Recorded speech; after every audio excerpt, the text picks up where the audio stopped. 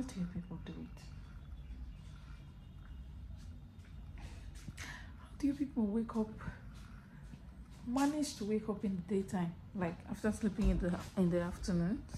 One of the things I don't like doing is sleeping in the daytime, because it's usually a struggle for me to wake up. I rarely sleep in the afternoon, and most of the time you will catch me sleeping in the afternoon is on a Sunday, and today is a Sunday. I've been sleeping for over 2 hours. I'm just struggling. I'm struggling like to carry myself up from the bed, because I have to wake up now. Am I just going to sleep like this till 6 o'clock? Which, if you leave me, I'll sleep till 6. God knows.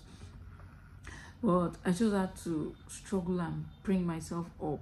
Meanwhile, while I was sleeping, I decided to come up here because I was having serious headache, and I was downstairs with the kids. But while I was lying down there, Eleanor's play or whatsoever hit me behind my head, plus the headache that I was having. It was too much. I was even scared. I was like, God, please, what is happening? Let me just carry myself upstairs and lie down. At least nobody will hit my head.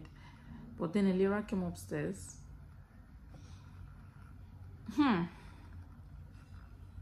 I'll show you what I'm looking at. This girl poured all, oh my god, she poured all the powder. See, can you see that mess behind me? She poured everything. Oh god, she poured the powder from her head. She poured it from her head to her toes.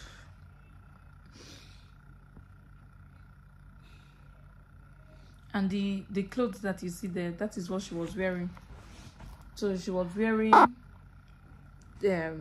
top, singlet, just like what I'm wearing, because some of this heat is on another level.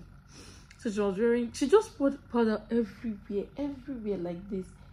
At 3 years plus, she's supposed to be doing things like this. I don't just want to shout because, you know, like I said earlier, I was having headache. Thank God, my headache is gone now. So I'm trying to ignore everything as much as I can for my own mental health. I just want to ignore everything as much as I can. It's not everything that somebody used to talk. So I tried to do that. It's not everything that somebody used to talk all the time.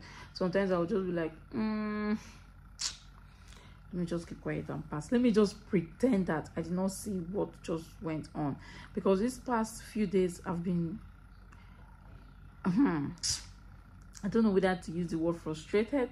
Frustrated is not even enough to describe what I've been through these past days, and I've been shouting, talking, and all of that. So this week, no, I'm not in for that lifestyle this week. Okay, this week is a week of self-care, self-love.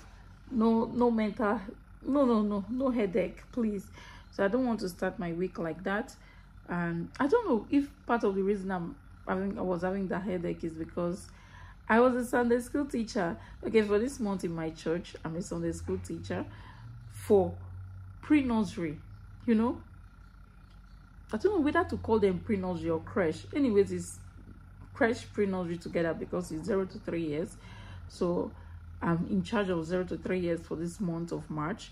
And you know, it's not easy. It's not easy taking care of those children. But I didn't do it alone. I had help, I had assistants.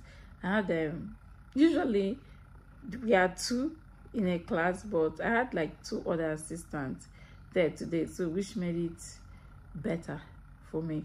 But I just want my week to go well, because my last week was so bad to the extent that I was depressed.